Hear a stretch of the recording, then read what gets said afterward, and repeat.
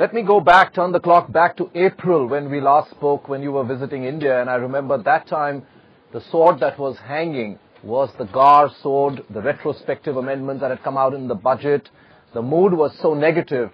We seem to have come a long way since then, haven't we? Yes, hi Vivek. We really have made a lot of progress, and much of that progress has been made in the last couple of months. Since the finance minister changed to Mr. Chidambaram, we've had a lot of announcements of reform, and I think to everyone's surprise, we're beginning to see some of that reform being passed by Parliament. I mean, to get this FDI in retail through both the Lock and the Raj Sabbath, I think is a great result and surprises nearly all the investors I speak to.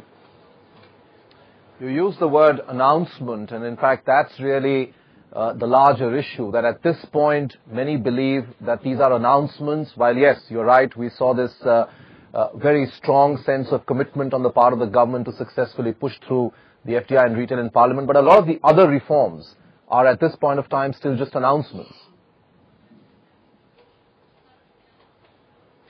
Well, Vivek, that is correct. But remember that a few months ago there was no talk of reform. Then we have talk of reform with a lot of cynicism about whether that reform will be passed.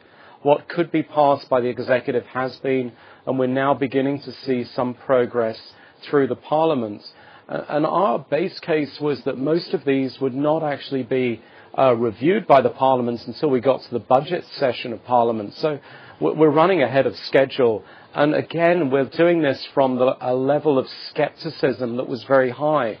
So these are absolutely positive surprises for the market.